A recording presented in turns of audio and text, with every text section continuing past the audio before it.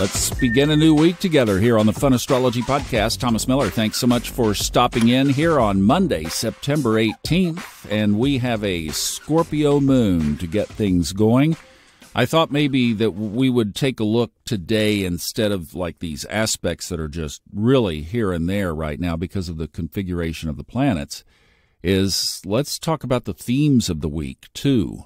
And to begin this week, we really have to mention the benefic square yesterday because the two great benefics, Jupiter and Venus, squared. That happened at 2 a.m. Eastern, but did you have anything related to that come up for you? That was there, of course, several days before that as well. Certainly a contributor probably to that big drop in the markets on Friday.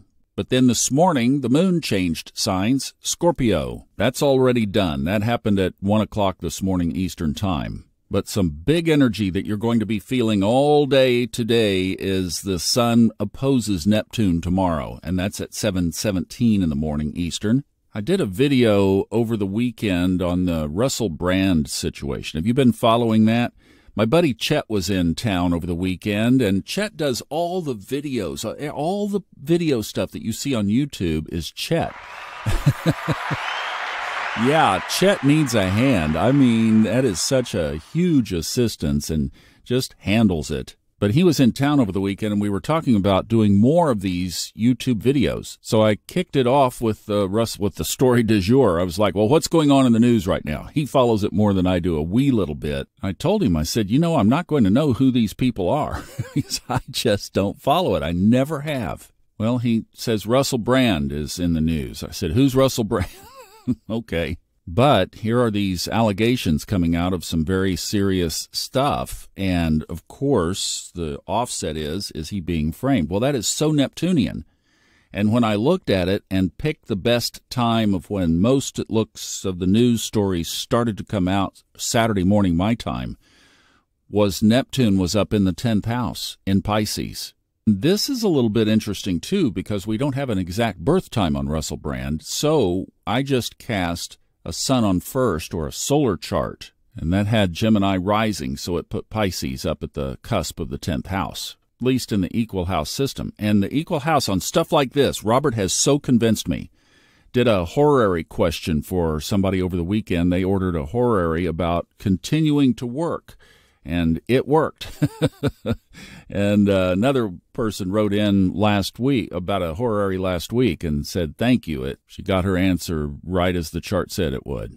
That's all with the equal house system, and Neptune being up there in the area of his public identity. And we'll see, is this for real or is it a manufactured attack? Time will tell. So here we have a Scorpio moon, and we have the sun opposite Neptune tomorrow. So that is this kind of energy. You're going to be feeling this pull of the Neptunian things, the illusion, the confusion, maybe mixed in with some delusion. And I would say thematic for the week because we're hitting these aspects. And yes, it will start to obviously tail off to wane after tomorrow.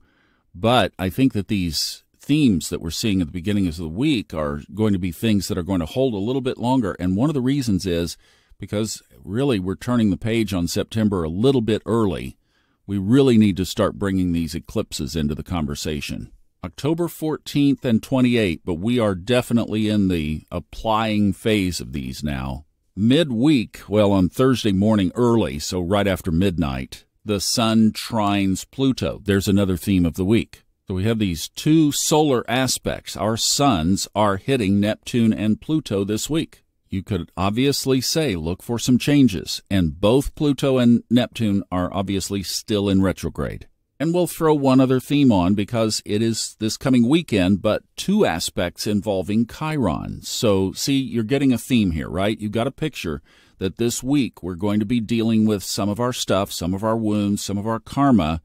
There is some potential for change, and I like that Pluto aspect right there, if you're on the right side of it. Because if you are, then there is this pivot point. It is a trine. So if stuff comes up, Scorpio moon, Neptune, run it through the filter, and I'm going to tell you about the nodes here in just a second too, but run it through the filter of the karmic path, especially those wounds that might be too familiar. realize that we have the potential to transform, and we have a lot of strength in that area because it is a trine. It's working with us, so use it to that advantage. In other words, make the changes, set the intentions, take the actions toward, and then you'll be working with the energies. So not to fear stuff coming up.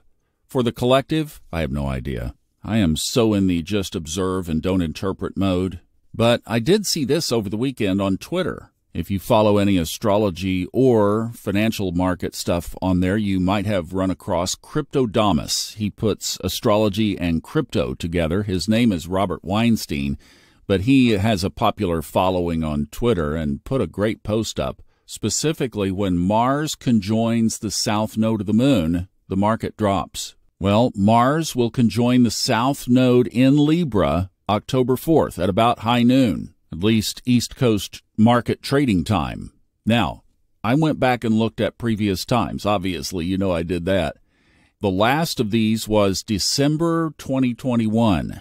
That was 21 days before the big market top on January 5th, 2022, that led to a 30% drop.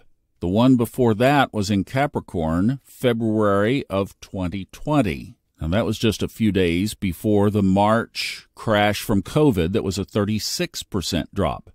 The one before that, and this is the last one we'll do, was Aquarius in 2018, and that was about a week before a 20% drop. But the last time this happened in Libra was October 12th, 1987. It happened in the early degrees of Libra, but October 12th, 1 week later, October 19th, was when the market dropped 22.5% in one day. Now, of course, that was before all the circuit breakers and whatnot that we have in place today, but that one was actually, 4 days before the drop started, because that Friday, the 16th, the market also dropped 5% that day. So the last time we had this same configuration, the hammer fell hard. Not saying it will this time, but just saying keep an eye on that. And, of course, we have a couple of weeks until then, and then it always seemed to be a precursor by a few days. So by this, we would be putting it right up there around the time of the eclipse. And that's why we need to start bringing that into our conversation and our awareness. All right, you guys have a great week. Transformation theme this week. We'll see you tomorrow.